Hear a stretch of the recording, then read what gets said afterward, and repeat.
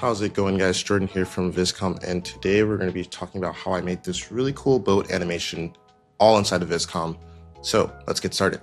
So the first thing you're going to see when you go to app.vizcom.com is the login page. So I'm just going to sign in with my Google account. And what you're going to want to do is create a new file. And here you can actually name the file. So I'm just going to name this boat animation and then start inside of the workbench. Now that we're inside the workbench is essentially an infinity canvas where you can drag and drop images. So I'm just going to drag and drop these two images into the workbench of the speedboat. And once that's done uploading, you can now see you have these two images that you can move around. So the first thing you'll see is you can click on this image, and once you click on it, you'll see this kind of plus sign come up. You can then click and drag this out, and you'll see a menu of options. So what we're going to do is animate, because that's what we want to do. So I'm going to click on animate, and you'll see it'll turn into an animate block of sorts. So what you'll see here are a bunch of different settings. I know this can look like a lot, but we're not going to go too deep into the settings, more so into how to actually get the animations. So I'm going to keep everything as it is and just kind of describe what it is I want to animate about this image. So the way to do this is by typing, let's say, speedboat going really fast through the water. Okay, awesome. So I'm going to click animate. And while that's animating, another thing we can do, say for example, you're stuck here, you're not exactly sure what to type about your image. So what you can do is click describe, and Vizcom will essentially try to think about what it is it should say about the image to get the best animation out of it. So if you think about it, it says smooth forward acceleration with bow lifting slightly, propeller churn creating, trailing wake. So this is a lot more detailed than what I typed here, which was, I believe, boat moving in the water, something of that nature. So I'm going to click create.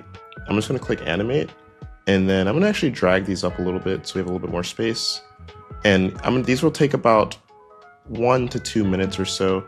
And while that's kind of generating, I'm just going to talk a little bit about the settings. So we have our start and end frame. I'll go into that right after this. And then here you have a bunch of different settings that tell you how long each of these will take to render your animation. So I'm not going to go super deep into that. But another thing is we'll also have these presets. So say, for example, from this boat, we want to go with the preset of just simply zooming in. So I'm going to do that, get rid of my prompt, and then click animate as well, just so you guys can see how the presets are a way for you to kind of just not have to prompt too much, but you simply use these really simple camera motions to communicate what it is that you want to animate. So I'm going to come back and wait for these to finish. Okay, cool. So now these animations are done, I'm going to click play and see how they turned out. Whoa, that one's really cool. So it's moving really super fast here. Let's try the one that used the describe prompt. Oh, wow. That's super nice. You can actually see the water details extremely nicely here. So what we can actually do here is a few things.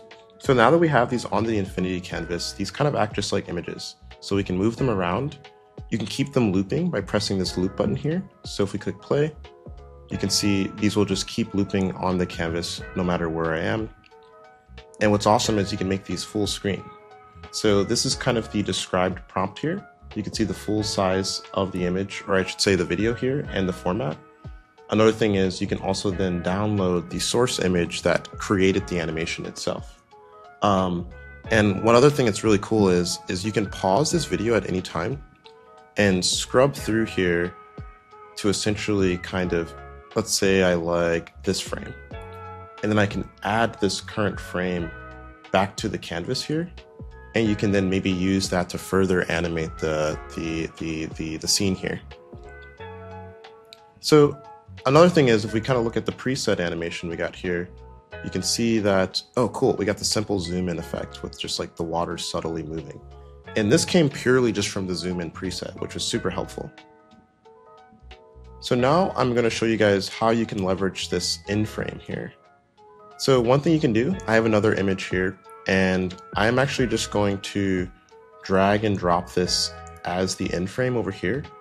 And you'll see the prompt block will just kind of connect to the image, and we now have start and end frame this boat and this boat.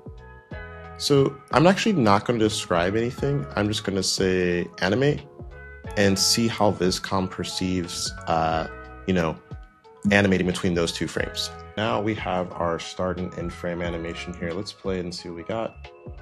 And you can see how it's now starting to interpolate between the two frames we have here. So I'm just going to drag these over so you guys can see what exactly happened here.